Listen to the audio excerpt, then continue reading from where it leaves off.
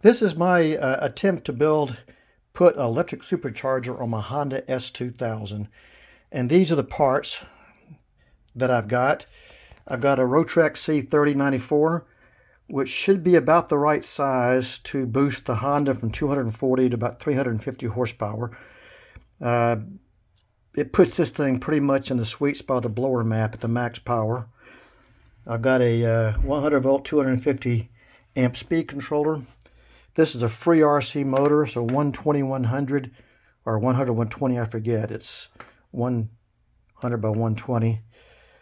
And this motor, they don't give you enough data, FreeRCHobby, but I think this is going to generate the 12 horsepower at 6,000 to 7,000 RPM that I need. I think I'm going to be running around 65 to 70 volts at 150 amps or so. I don't know for sure because they don't give you all the data on the motor, but that's my best estimate. 20S worth of batteries. And this piece of cardboard here represents the space in the trunk I have to put this thing. It's going to fit where the tools used to be, like a spare tire area, but it's a little smaller than that. So it'll be aluminum plate, probably a plywood base. And this will fit right in that little space I have, and my golf clubs will still fit across the top because this will be recessed, and this will all be slightly below the main level of the trunk. This will shoot out a hole in that motor well, go under the car to the charge piping. I plan to direct drive this thing. Probably going to put some studs sticking out of here a little bit, 6. Make an aluminum piece that goes on there with 6 holes in it so that those studs will slide into that 6 holes in this piece here and fit and lock them together with a little bit of play. You don't want to hard mount this stuff because it'll bind if you have any misalignment.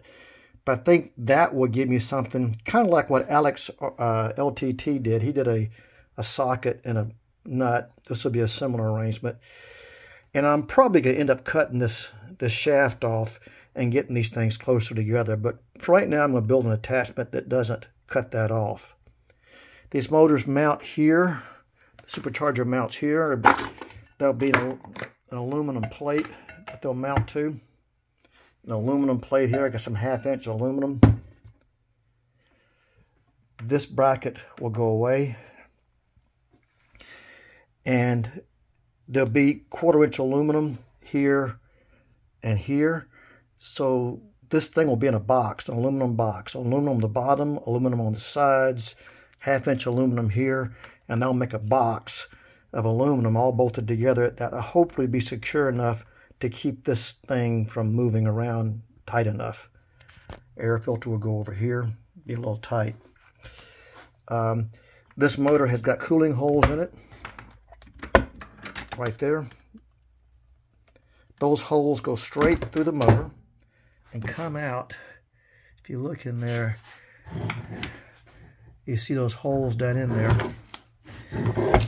And I tested that. I got a leaf blower and blasted air into this thing with a leaf blower, and man, the air came blasting out of here like crazy.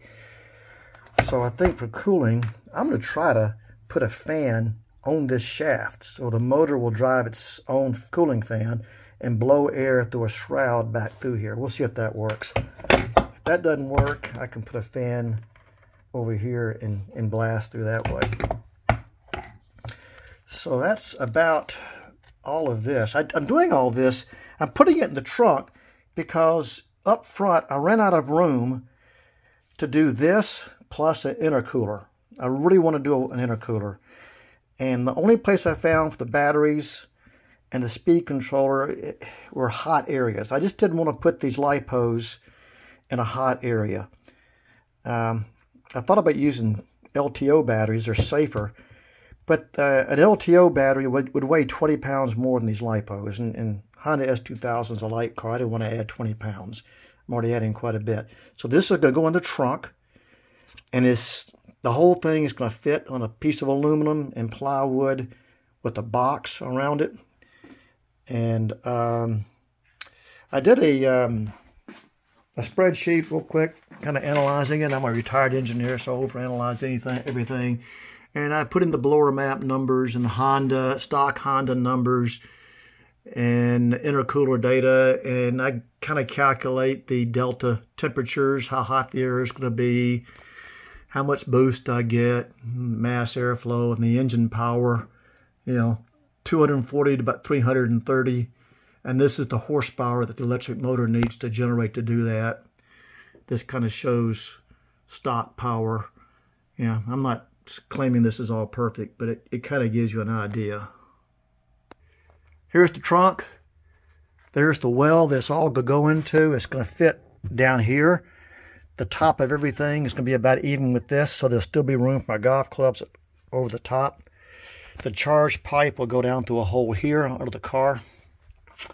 Under the car, there is a frame rail that goes along there. I'm going to do a 2.5-inch aluminum pipe along that frame rail. It'll be 2 3-foot long sections held with rubber couplings at either end.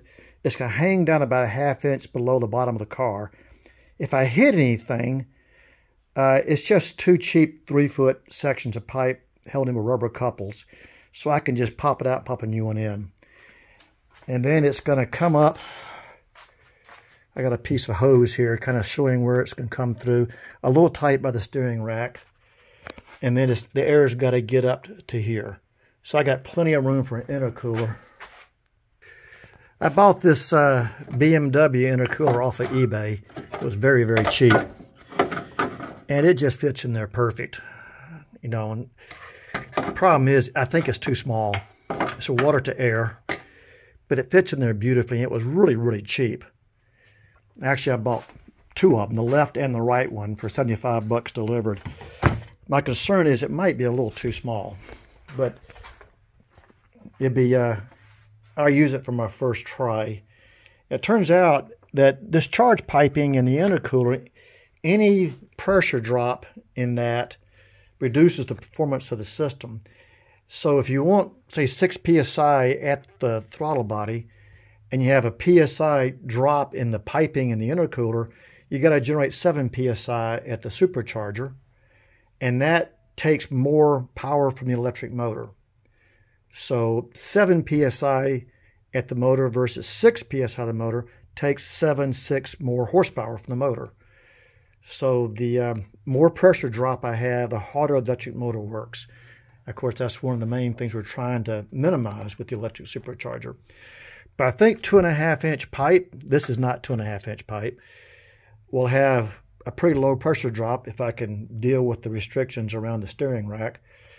And I need the intercooler, I'm hoping to hold that to less than a 1 psi. We'll see how well that works. But that's about it. There'll be more coming. Please give me any comments about anything you think that I'm doing that's not realistic.